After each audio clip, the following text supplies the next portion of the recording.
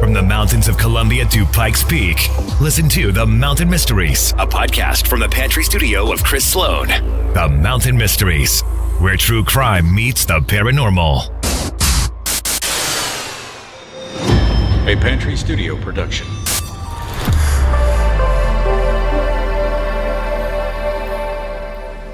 The following may contain strong language and deals with adult themes. Listener discretion is advised. 10, 9, 8, 7, 6, 5, 4, 3, 2, 1. I will be the last to fall. I won't shed a tear for them to see.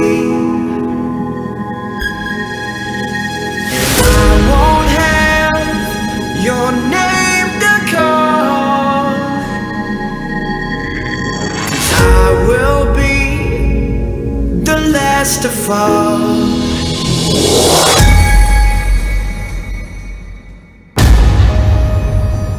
With over 24% of the 1.9 billion square acres in America alone, the mountains that so many people call home are also host to some of the most incredible mysteries in the world. The missing, the murdered, strange creatures, unexplained lights, and sightings of unidentified objects. These stories may be strange, they may be sad, they may be odd, but they are mysterious. These are the Mountain Mysteries Gatherings. And now, live from the Pantry Studio, broadcast to all time zones around the world, with listeners of the podcast in the United States, Canada, Germany, Norway, India, the United Kingdom, and more. These are the Mountain Mysteries Gatherings. Now, your host, Chris Sloan.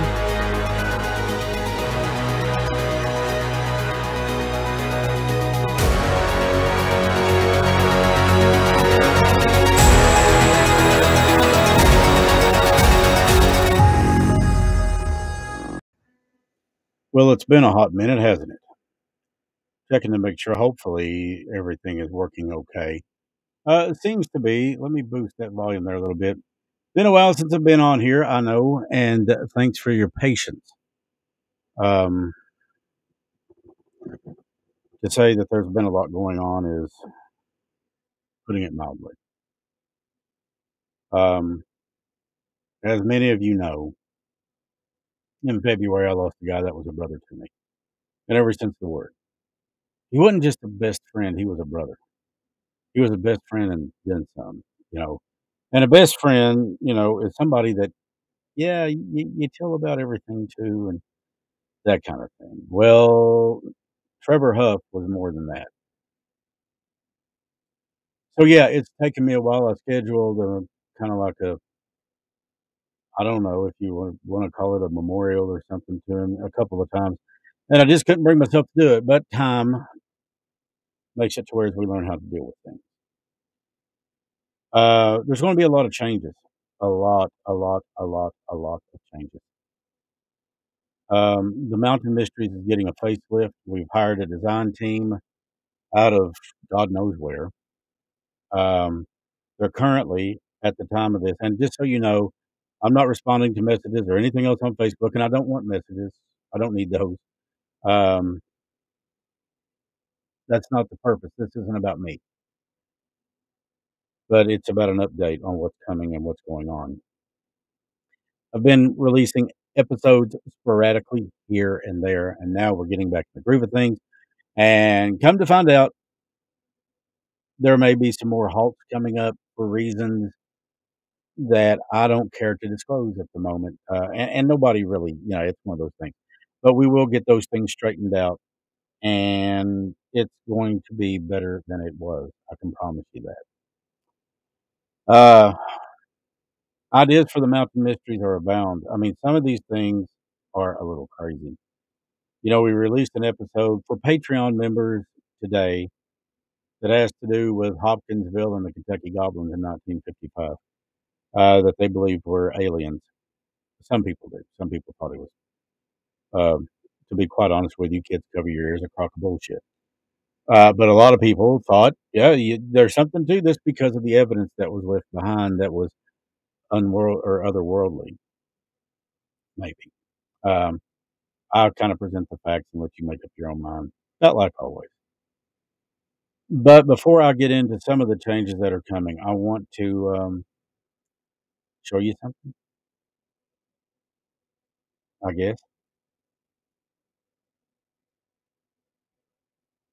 I'm going to try to get through this without, you know, cracking tears because, I mean, Trevor would slap the taste out of my mouth. But it was in no uncertain terms that this thing will continue because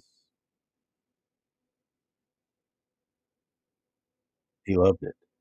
He thought it was cool. He thought it was all these things. He thought it was catchy and unique and different.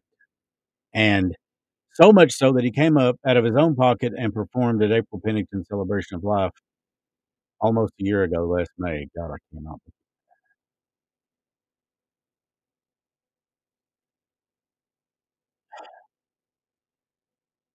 This doesn't get any easier. Learn how to deal with it, but it doesn't get easier. Anyway, publicly, I had the wonderful, wonderful privilege of spending some time with somebody that's close to him and meeting his parents just recently. First time in all the years I've known him, I got to meet his mom and dad, and let me tell you, they are wonderful people. His aunt, his mom, his dad, they're just fabulous people. I love them dearly. I can see why he was the way he was. He was sincere. You never felt like he was shoveling crap on you. If he thought something and you asked him, he'd tell you, and you didn't have to guess where he stood. And a lot of the times the conversations that we would have, man, they stung, but they were always the truth. Be mindful of people who kiss your ass. Be loving of people that tell you the truth because those are your real friends. Those are the people that count. It was nothing for him to look at me. When the first episode dropped, I'm excited. I'm like, oh, yeah, yeah, yeah, this is. And he said, it sounds good. Well, must say I was hoping for more. And he kind of did this. He went,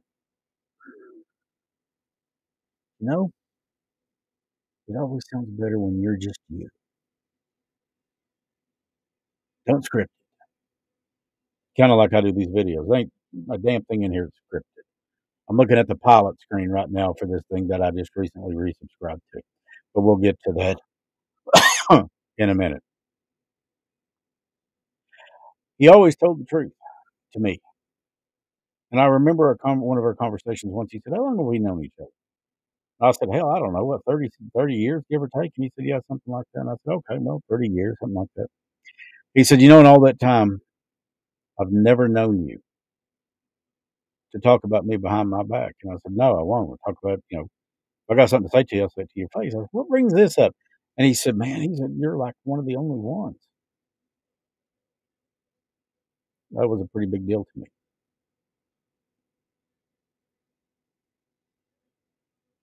If I had to think of a word, and I asked this on the podcast, if I had to think of a word to describe Trevor, I can't.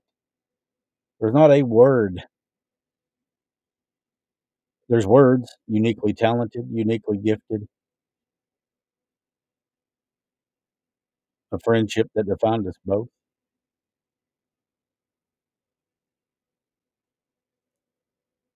And I got things going on in my life right now which are remarkable improvements, I think. And God only wish he was here to see it and share with it.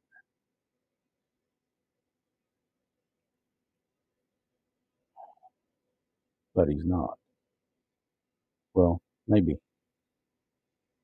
Maybe in a way he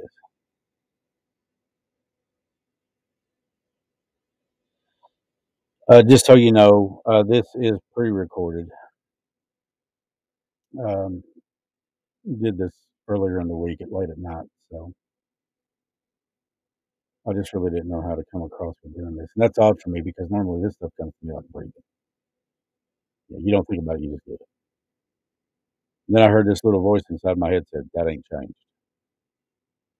And I swear it was in the voice of Trev and my dad. That ain't changed. Still do it. Do what you do. I am not working at Q95 anymore. I had priorities that upscaled a lot of things in my life. You know, in 2019, when my mom and dad died, that changed everything for me. It changed a lot. And then in October of last year, of 21, Ollie died. And the guy wasn't like a brother to me. He was brother. I'm blessed. I've got a lot of people that are very close to me that I call brothers and sisters. And then that day, sitting in the studio at Q95, I got the text from Scott that said, we've lost Trev.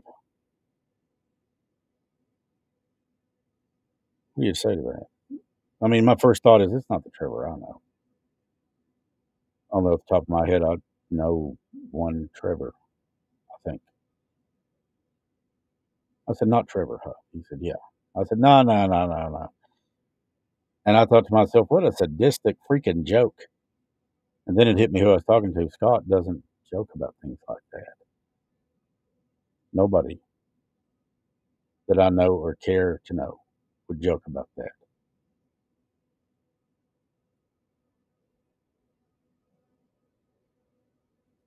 It was like getting shot in the gut. You know, I'm unloading to all you people about what I think and what I feel. You know, if you listen to the podcast, the episode, Tears of the Angels, Scott said, well, he said, I knew you guys were close. You were the first one I called. You were the first one I told.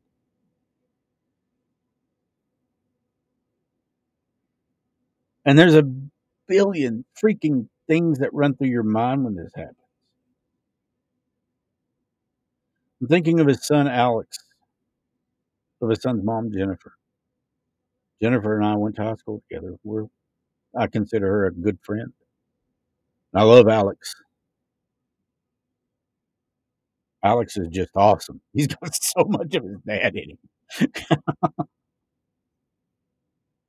Told his mom once he got his dad to do his homework. She said, oh my God, you did not. He said, yeah, and I didn't have to show him how. He's got Trev's sense of humor. A lot of the looks are both there. He's got a lot of his mom and dad both in him. And then came the day that I got to meet Merle and his dad. And I could not, I just walked in and cried on her shoulder. First time I ever met the woman. And she made me feel like I was home. I had not felt that kind of thing since my mom was alive.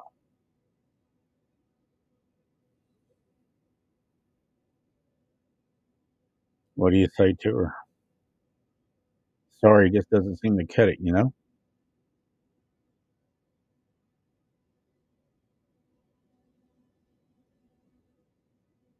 The Mountain Mysteries will continue, and we're going back to a weekly podcast format. It'll take us a little bit of time to get there, but we're going back to that. And I would amend my original statement, dedicated to the memory of April Pennington. They will now be dedicated to the memory of April Pennington and Trevor Huff. I'm pretty much on my own with this now. Cody and Harold have done what they could do. And they did a remarkable job, and I'm very grateful. But as life happens, things change. People take different paths. And I'm okay with that. They're doing well. They are doing really well, which I'm very grateful for. And I'm very grateful for all of their assistance. Now I'm going back to, excuse me, kind of sub-writing, keeping with the notes and going with that kind of thing. And kind of like I do with these videos to some degree. You'll hear it. But anyways,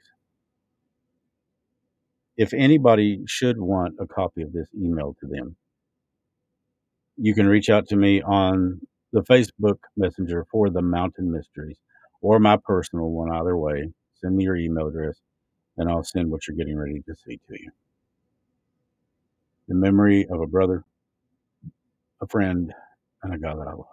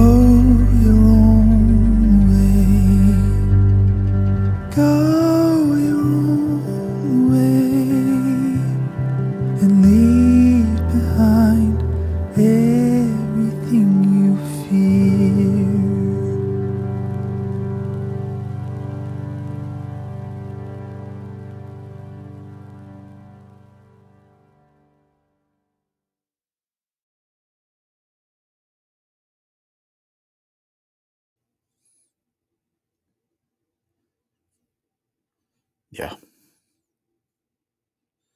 That doesn't do him justice. Not by a long shot.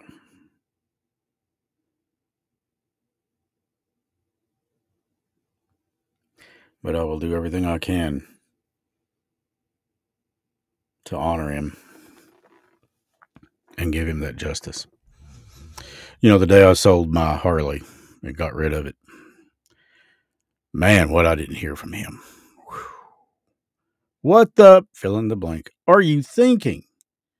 You without a bike's like a day without light or a day without sunshine or however it was he put it. And I said, man, it's a bike. They make them every day. They turn them out by hundreds or thousands or whatever it is. I don't know. Then he said, go get you another one. And I'm keeping a particular story to myself here, but he wanted me to get another one so badly that he did something or was about to do something extraordinary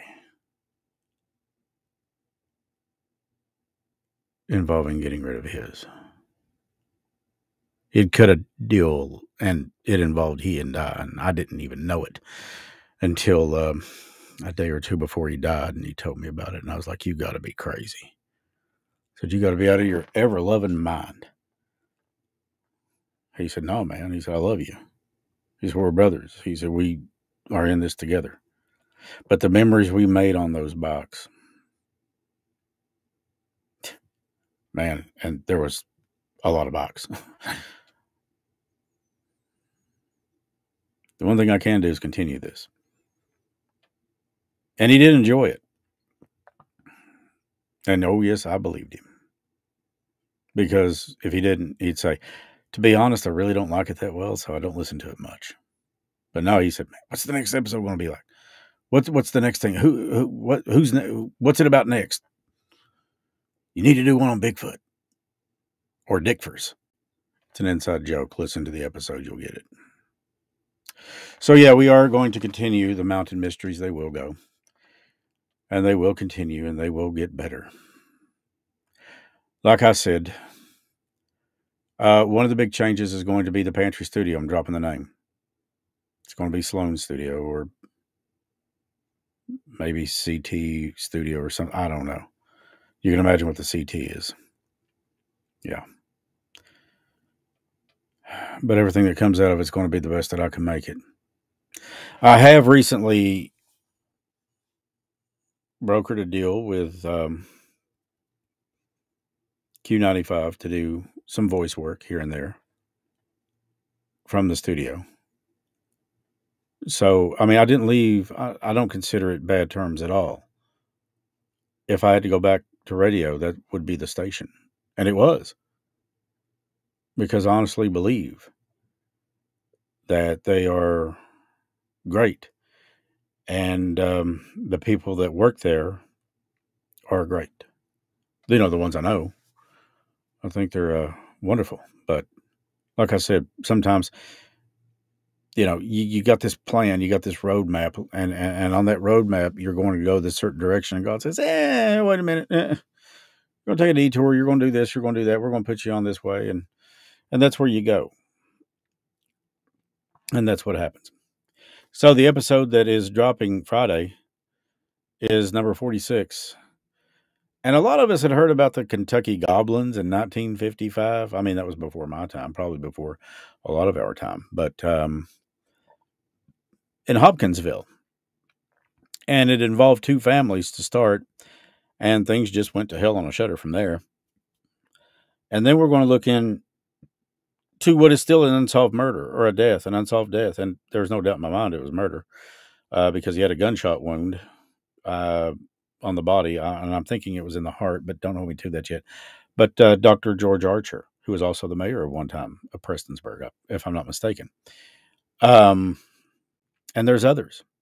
And I'm asking people to reach out to me. You can email me if you have a case that you'd like to see us cover. And I don't mind the travel. It would probably have to be on a Saturday or Sunday, but I'm okay with that. I can bring a small portable studio with me. Really, it's a Tascam recorder and a couple of mics. And, well, if you've listened to episode 1 or the episode with Heather Teague, that's what we used. And I mean, they sound great. They're top-notch quality. They ought to be. But we can do that. And I'm open not just to Eastern Kentucky, but there's also ways that we can record things right here virtually from the studio. Interviews. And yeah, let's get the memories of your family members out there, the people you cared about. They know, and I've learned a long time ago, and I used to tell Trev this all the time. I said, you know what? Being family ain't got jack squat to do with blood. It's got everything to do with loyalty.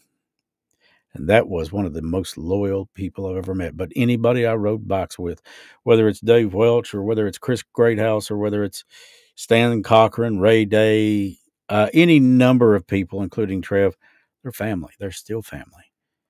Because loyalty is everything in the motorcycle and the biker community. And I don't know if I'd call myself a biker. You know, I was a guy with a Harley that liked to ride motorcycles. I was a Harley Davidson enthusiast.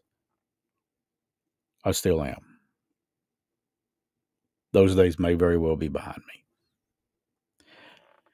Then again, roadmap, plan, God comes into play. And maybe sometimes, just maybe, it's the people you rode with that are no longer with you, like my dad, like Trev. Because I'm pretty sure they've got a direct line to God and will say, hey, And I've learned that God always answers prayers in one of three ways. Yes, no, not yet. But he does not ignore us, even if we ignore him. That kind of love is unfailing. It really is. So the Kentucky Goblins this week and here in a couple of weeks, if I can find enough research, which according to Dave, I should be able to. Dave is a friend of mine who actually suggested that particular episode. And the more he talked to me about it, the more I thought,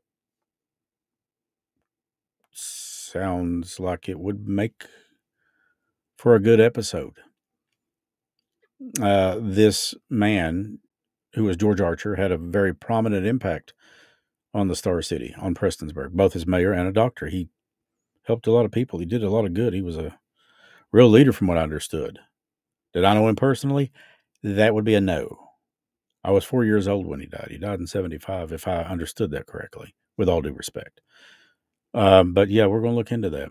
And there's going to be other ones. And they're going to keep getting better. Better than they were before. Like I said, a design team for the website, new logos. Yeah, that's all. That's the wrapper on the candy. But the candy's going to be a little better too. That's up to me. And I can make that happen. I'm in the position now to make that happen. It's funny how God works. Well, not funny, but let me say incredible, awesome, inspiring. Yeah. I've taken up enough of your time. I'm going to get off here. You're already about 30 minutes in deep. But know this, that thank you all for being a part of this. Even though it's pre-recorded, and most of these from here on out will probably be pre-recorded. The occasional live one, and if it is, I'll say live. But thanks for your support. I hope that you'll support us on Patreon. You will get early episodes, or the episodes early, I should say. And they will be commercial free. And yeah, there may be some other things, but you know, if you just talk to people about it, that's a big deal. But yeah, the funding goes a long way to help offset the cost for the video stream that you're watching this on, traveling to do the interviews and whatever. But if not, just tell people about us. When I left or took my break, we were heard in 32 countries around the world, ranked in the top 5% globally. I don't even know where it's at now. I don't care. This ain't about rankings. This isn't about how many places we're heard. The more the better, though. So I hope that you will listen. I hope that you will watch. And I hope that you will share this. Because I think that these people need to be remembered. They have the right to be remembered. They were human beings. Pebble in a pond, folks. Pebble in a pond. Every life affects other lives in ways that we can't even imagine. And that's just a fact. I'm Chris Sloan. And until the next time, stay mysterious.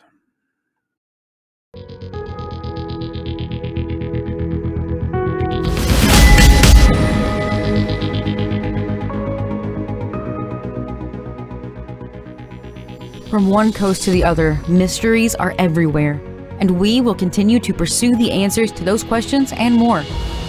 Please share, like, and rate the Mountain Mysteries podcast and tell your friends to tune in on Facebook or YouTube. The Mountain Mysteries gatherings are each Thursday night at 8 p.m. Eastern Standard Time. If you'd like to support the Mountain Mysteries search and help these families, join us on Patreon, or you can make a one-time donation as well. The Mountain Mysteries and the Mountain Mysteries gatherings are property of the Pantry Studios and Chris Sloan, who writes and produces the content. If you would like to reach out to the Mountain Mysteries, please email us at pantrystudio@yahoo.com. Until next time, my friends, stay mysterious.